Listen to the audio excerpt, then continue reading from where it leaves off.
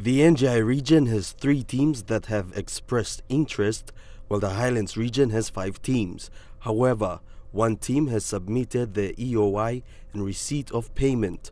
The 8 teams from both regions are not confirmed, but teams that have expressed interest to be part of the 2019 NSL season. 6 teams each are expected to compete in these 2 regions.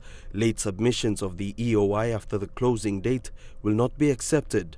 The EOI holds a fee of 5,000 kina, which is non-refundable.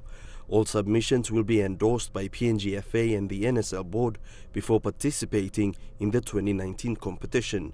The board will then advise all intending clubs of the outcome before they make an announcement of the composition of the new look NSL competition.